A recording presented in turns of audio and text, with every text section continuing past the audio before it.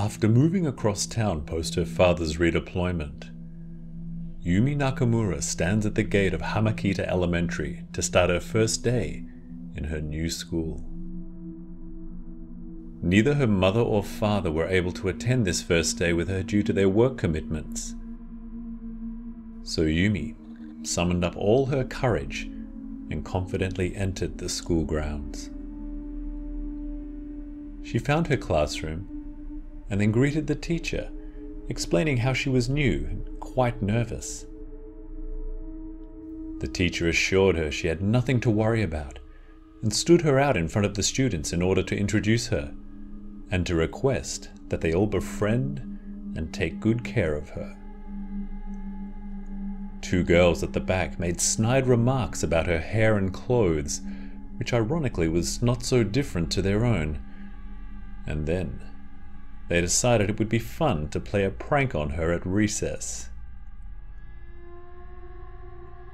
Recess came, and the two girls befriended Yumi and asked her if she would like a tour of the school.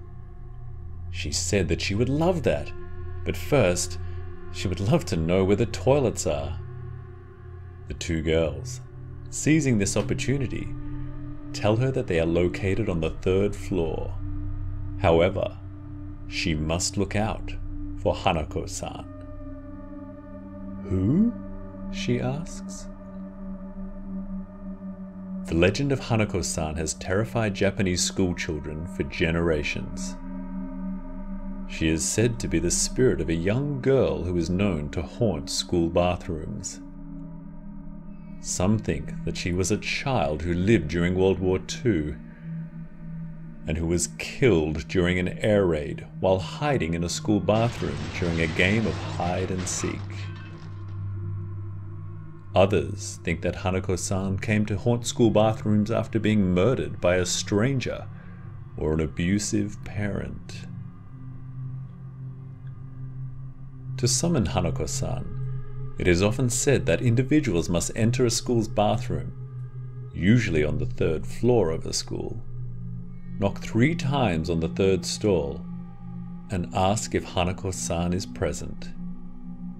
If she is there, she will reply with some variation of, "Yes, I am." The individual may then witness the appearance of a bloody or ghostly hand, or even Hanako-san herself. If they do see her, Hanako-san will pull the individual into the toilet, which may lead to a lifetime of suffering in hell. The girls dare Yumi to head to the 3rd floor and knock on the 3rd stall. Trying to appear brave in front of her new classmates and not wanting to be teased, she accepts their challenge and makes her way upstairs. At the 3rd stall, she knocks on the door, and nothing happens. She then opens the door. At this point, the other girls push her in. They then wedge the door shut with a cabinet so that she is trapped inside.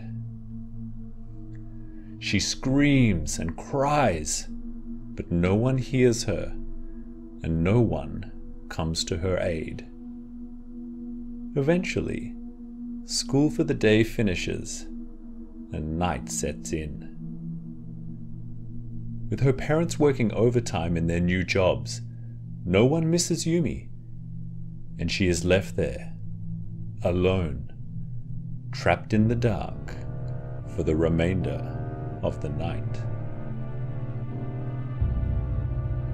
The next morning, the girls return to see how Yumi has fared through their prank.